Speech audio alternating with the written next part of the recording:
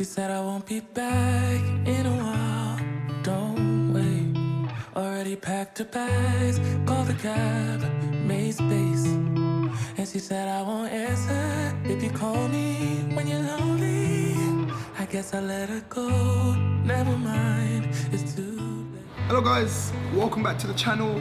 Welcome back to another episode from Salvage Nation. This episode is a very special episode, and that is due to the information that I've got on my 2015 Vauxhall Corsa E. As you can see, it's a very cold and bitter day today in London, but I've got a very nice warm story to share with you guys that hopefully will help warm us up here on Salvage Nation. So if you remember, about a month, 2 months ago, I dropped the first episode on this build. If you haven't seen it, I'll put a card up above, kind of right there.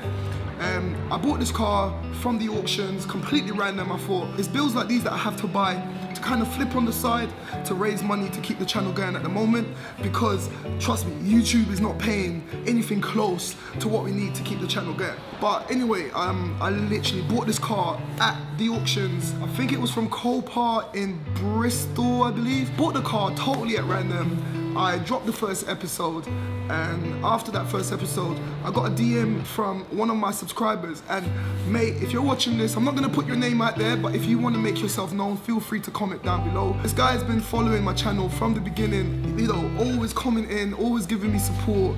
And it's so random, but it's a nice random. This car actually belonged to his mum, and to make it even more special, his mum has passed away due to COVID back in January. And since I found that out, you know, the whole family has been in touch. I've spoken to his sister, I've spoken to everyone's reached out, and they've shown nothing but love. But what are the chances? You know, like, he's been subscribed to the channel from day one. We bought the car, his late mum's car, and it meant a great deal to her, and I feel privileged to be able to work on this car and bring it back to its former glory. One of the things that I arranged with the family, and this was my own idea, and you know, they were very nice. They didn't want to take any cash. I wanted to donate, or I wanted to give something back. And one of the things that came out was, his mum used to work with a charity saving hens. Believe it or not, she was very passionate about that. And once this build is over, I'm going to be donating some of the funds once I sell the car to this charity, just as a way of giving back. I just want to thank the family for taking your time. You know, it's a difficult moment, and I'm privileged. I'm just privileged to be able to work on this car, and I hope that you follow, and I hope that it doesn't bring up too much for you guys. You know, we spoke, and I was told that you guys wanted to, you know, the family wanted to get the car back and do it up, but it was just too painful. I've spoken to you, mate. We've had a few correspondence, and you know, it's landed on the channel that you've been following, and I hope that it brings you some sort of closure to see the car coming back to life. And I just wanted to share that with you guys. The family was okay for me to share the story, and that's just a little bit of a backdrop. And ever since I found that out, it made me feel there was a sense of nostalgia, there was a sense of fate. You know, the irony of getting this car, and it's got this story, and it's the connection with the channel and the subscribers, and you know, it's yeah. I'm gonna stop blabbing, because yeah, it's just got me. It fills me with joy. It fills me with a lot, and I'm just happy that I can, you know, hopefully give you guys a bit of closure. I'm gonna be putting my all into this. I'm not gonna roll it out like I normally do, because I normally break it up. I'm just gonna try to do as much as I can in this episode. Let's get the car in the garage. We're gonna strip it down. We're gonna check out the damage. Once we check out the damage, it's a category in, so it shouldn't have any crazy sort of chassis damage or anything. We'll replace the damaged parts and start the reassembly process, all in this episode. So guys, please go down below, show the family some love, and like I said, mate, I'm not gonna call your name. If you wanna make yourself known, feel free, and I'm gonna leave it like that. And I'm gonna leave it like that. So let's go get the car and get started.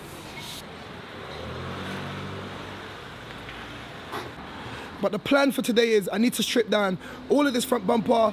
I wanna remove this bonnet and have a look inside, like it's even jammed. As you can see, that front slam panel is bent right there. But I've got a new front slam panel. I'm not expecting any chassis damage because it's a category in car. This cost me about £1,800 at the option, but it's only got 26 on the clock, and it's got 2 keys, full service history, 1 owner from new.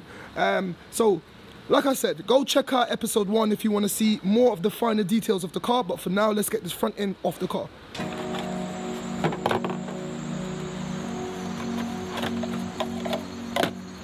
So guys, I've just had a thought. Once again, if you remember in the first episode, we found out that the water rad is bent, but it's not broken. So there's still lots of water in the system. It's holding its pressure. So I wonder if the AC rads are good as well. Obviously, I'm going to replace in the entire rad pack, but I want to do a check to see if there's any gas in the system before I go ahead plugging everything off. And if there is, I'm going to take it next door to Multi-Car Repairs. They've got the machine to extract the gas. They'll save it in their storage for me, and then once I refit the new radiator pack, I can get that same gas and top it back up. So let me go check. And it's simply a little valve in the bottom. If I press it and I see the gas coming up, then it's got gas. If I press it and nothing comes out, then there's no gas, and I can continue. Guys, you saw that. I'm not even gonna edit that out. You saw that. There's definitely gas in the system. So I'm gonna stop here. We're gonna take it next door, get that gas extracted, because I don't want to waste it. It's very, very poisonous. I'm gonna go wash my face and my mouth and wash my hands as well. But we're gonna extract that gas and then we're gonna refill it later on. Guys, AC gas is very, very harmful. It's very dangerous. It's very poisonous stuff. So as you just saw, that just squirted in my face. I went straight away. I washed all of my face, my eyes, my mouth, my nose. I blew my nose. You just get it off of you as soon as possible. I really should have taken better precaution, so I'm telling you guys so that you make better precautions if you're working on these cars. With that out of the way, let's go next door and extract that gas.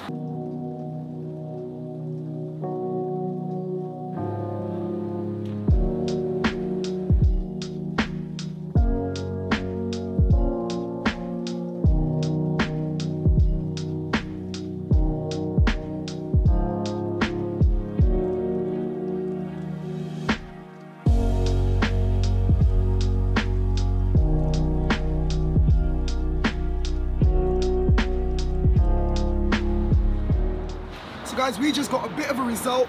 There's a sticker right here, I'll put it on the screen.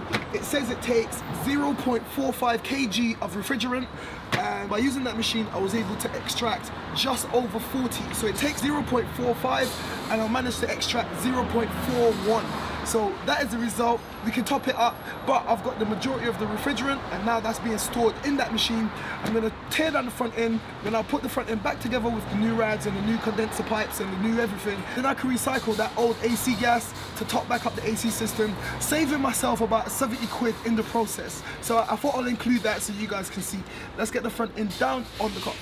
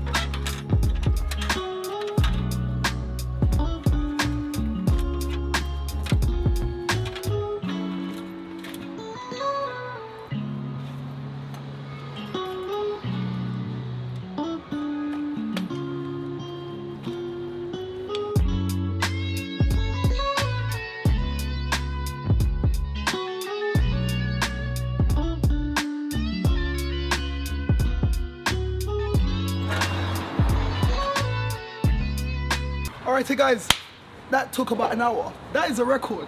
Literally just blitzed through the whole front end down in less than an hour. So I'm happy with that. Now that we've got the front end down, come check out the damage a bit closer. So guys, take a look. I always say this in all my videos. Once you remove the damaged parts and you leave it bare, that's where you can get a true picture of exactly what's happening. Have a look. This is a category in car, so the chassis legs are completely straight. 1 and 2, chassis legs are straight. The front bumper over there, that's gone. I've got a new bumper on the way. The rad pack is completely gone as well. But can you see the curve? It's curved, but it's not broken. As we saw earlier, I got smashed in the face from this valve right here, which is full of coolant. That's the refrigerant. And if you look at the bottle right there, it's still full of coolant as well, and it's getting up to temperature. So although they've bent, they're not broken the seals or anything, and they're not leaking, which is good. But if you look right there, I've got a replacement rad pack ready and waiting to fit. This is the front reinforcement bar, and this has actually done its job. It's meant to take the brunt of the force, fold, bend, crack, whatever it needs to do, and that's exactly what it done. So that's the broken one over there, and after the first episode where I went through all the damage, I went ahead and I made an order for this. So I've taken it off exactly the way this one is so that it makes it a bolt-on job, and hopefully we're gonna get this front end bolted back up. All right guys, so as you just seen, I've got the majority of the mechanical parts, but before I can reassemble the front slam panel and all the other bits, I need to replace this rad pack. This rad pack is going to come off. Like you saw earlier, I've already salvaged my AC gas. But if you're ever working with salvage cars, guys, just be very careful with AC gas. It can pollute the atmosphere, but it can make you very, very ill. If any of it gets into your face, your mouth, your eyes, like you saw earlier, make sure you wash it out straight away. I know I've said it again, but I just need to stress that point. Right, I'm gonna stop talking. Let's get this off the car, get this one on, because I'm excited to see what this car is gonna look like once everything's back together.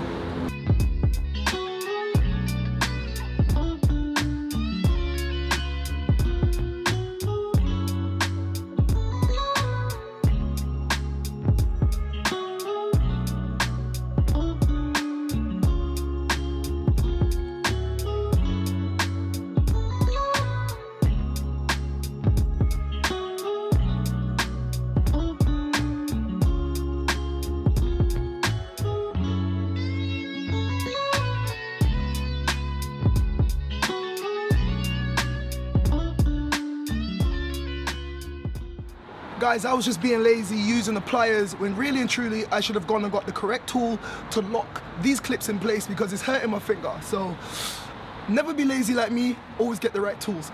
Now let's continue.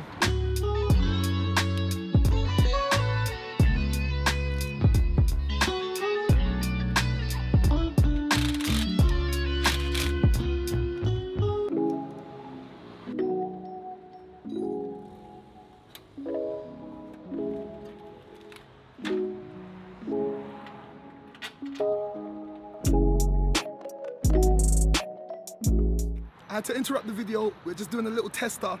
Check this car out and tell me in the comments, would you like to see one of these on Salvage Nation? This is a facelift LCI BMW M140i Shadow Edition.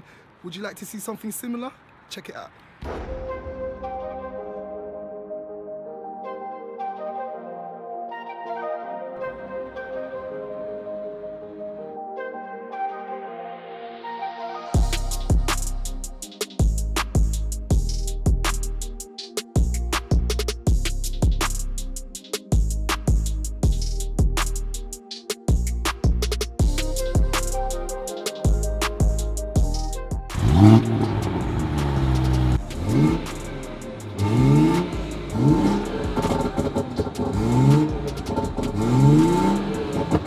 Guys, I am gassed. Look, I'm in the middle of working. My mate has just come down. I'm gonna stop teasing. You let me know in the comments, would you like to see an M car? If you've been an OG subscriber of the channel, one of my dream cars is not Ferrari, it's an M car. And you know what? I really wanted the E92 M3, but I'm really starting to like these M135s and M140i's. They are tiny little cars, massive straight six turbocharged engines. There's so much mods we can do to them. If you want to see one of them on the channel, drop a comment down below. Let me know right now. This thing is sick. Listen again. Oh. Love it. Love it.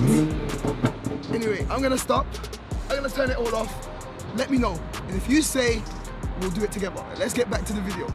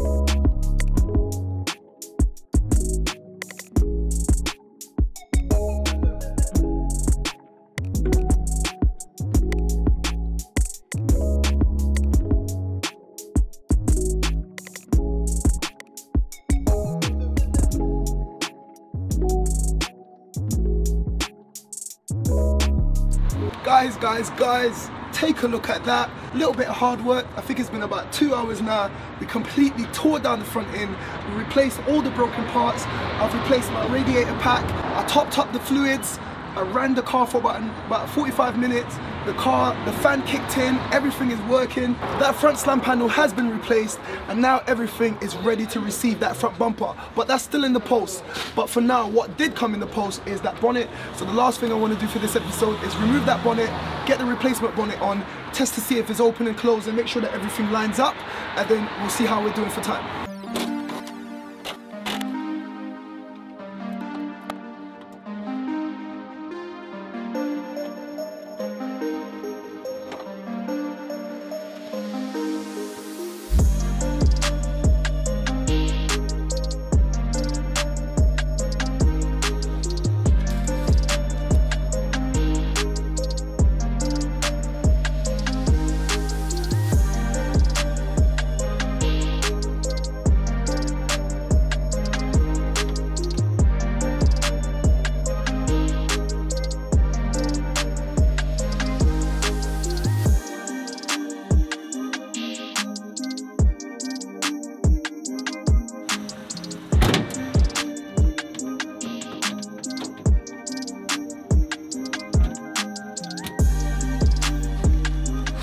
Guys, that's it. We've managed to partially rebuild the front end on this car in record breaking time. I put on the bonnet. I know that the gaps in the lines are not 100%, but we can sort that out later on once we get into the paintwork process. So guys, there you go. We got quite a lot done in this episode. I am tired, so this is where we're going to be ending this episode. And just as a reminder, I'm going to be donating to the same charity of the lady who has passed away who used to own this car. A reminder, she's the mum of one of my subscribers, and this was her pride and joy, and yeah, it's just a feeling of nostalgia. So I want to just do something, pay my respects, give something back, and I'm going to be donating. If you want to do the same, I'll put the information right here on the screen, and I'm sure that will bring some sort of closure or some sort of joy to the family. Moving on, this is a car that I bought with the intentions of turning it over to make a profit in order to keep the channel going, and you guys have kept asking for prices, so I'm just going to tell you how much I've spent so far. So I've got it all written down here. Corsa E 2015, one owner from new. It's got 26 on the clock. I paid 2,400 including the fees. The winning bid was 1.8. So I paid 2.4, everything to my garage, and then I went down to, if you were on my Instagram, if you're not following me, follow me on Instagram. I posted kind of like a behind the scenes. I went down to Breakers in Essex. I got that front slam panel and the rad pack for £280, and then I've paid £220 for the bonnet, front bumper and a few brackets. Only the bonnet has shown up today, and my parts supplier, they're gonna bring the rest of the parts tomorrow. So we're gonna pick up the next episode, I think is episode 3, tomorrow. But so far we spent 2.4 on the car, 280 on the front panel and rad pack, and 220 on the front bumper, bonnet and the brackets. So far we're still under the £3 mark. I've done my research. These are going for around between 6 and 7 grand. So there's still kind of a big margin to make a bit of profit, and that's the name of the game. So this is where we're gonna end this episode. Stay tuned for episode 3, and if you've enjoyed this episode, make sure you press the like button, and if you're not subscribed, please subscribe to the channel and make sure that your bells are on. And on that bombshell, guys, this is where we're gonna head off. So like I always say, keep it moving, and I'll see you in the next one.